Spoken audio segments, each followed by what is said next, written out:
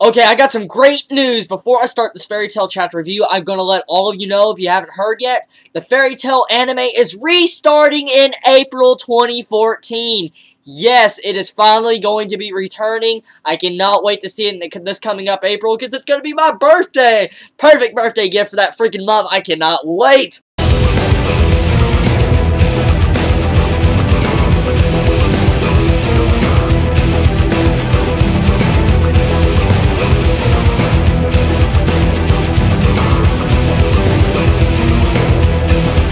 Now, I'll tell you this chapter, wow, it definitely was a pinnacle of really dark themed chapter. Now, a lot of people would look at this chapter first right off the bat and probably think, oh, Erza's naked again, and so is Mira, there's fan service. Now, I am not one for fan service. If you stick tuned to my channel a lot, you should know I don't like fan service. I really don't like an abundant amount of fan service. But the fan service in this chapter technically was not fan service. I want to let you know why I state that in an actual logical point. The entire situation Erza was in was pretty much humiliation, torture, and getting her to break her freaking wall of dignity. I mean, the entire shackles when she's shackled up, as we basically were revealed this chapter, that they were sucking out her magic power. So, okay, think about that real quickly in your mind. Okay, so her magic power is getting sucked out. Now, Erza, what is her type of magic? Think about that. It's re-equipped. She basically makes new outfits with her magic.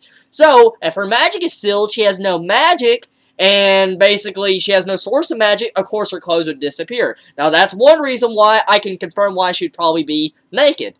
Now, another thing is that we're getting to see her psychologically tortured to where she literally goes crazy and breaks down to where she is begging Tartarus to save Mira and probably become a demon. And that is probably what is going on. I will tell you this. This is a really freaking in-depth dark chapter. A really psychological torture going on in this chapter. I did not expect something like this in actually Fairy Tail. Hero Mashima, you're on a freaking ball just like Oda is. I mean, you have had some dark things, but I never expected to see medieval type torture tactics in a freaking manga, let alone Fairy Tail of all freaking things.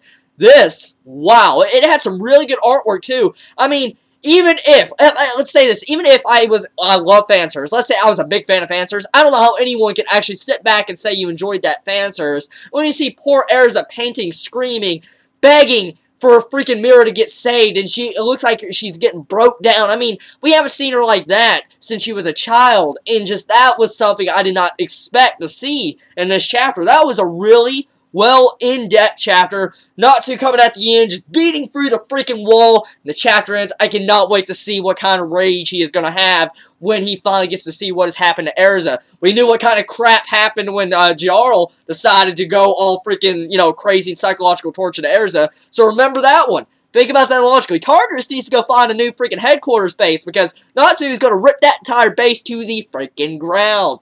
Now let's get on to another discussion of this actual chapter. There was a lot of plot progression in this chapter I really actually enjoyed. I cannot believe there's so much direction with the actual arc. For instance, there was a lot of reveals in this chapter. A lot of names of Orsion's Cess was actually revealed. Eric, Cobra's name is Eric. Okay, I think I want to call Cobra from now on. I don't want to call him Eric. No. That was interesting enough. And then we got Jarl just sitting there messing with Orsion's Cess, just playing around with him, calling him by the real name. Then we finally get to Angel, Serrano. Okay, now I don't know if anyone has realized this or not, but that is the name. That is the name to Yukino that was in the Magic games that said she had a sister that disappeared.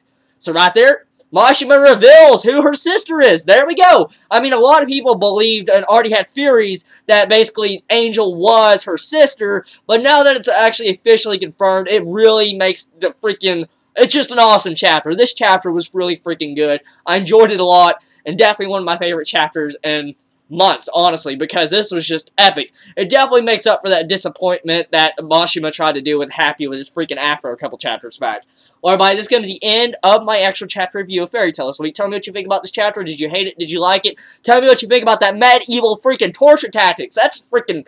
I don't even know that. I don't even know how to describe something like that. Well, everybody, have a wonderful day or night wherever you live. Please stay safe, and Chibi out.